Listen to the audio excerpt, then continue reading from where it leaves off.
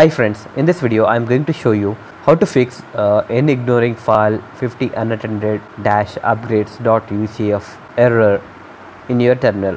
Whenever you type any sudo command, for example sudo apt get update and hit enter, you can see this message n ignoring file 50unattended-upgrades.ucf.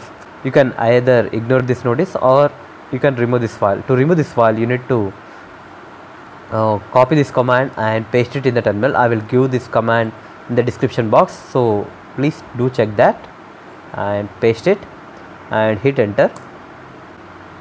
Now when you type any sudo command now,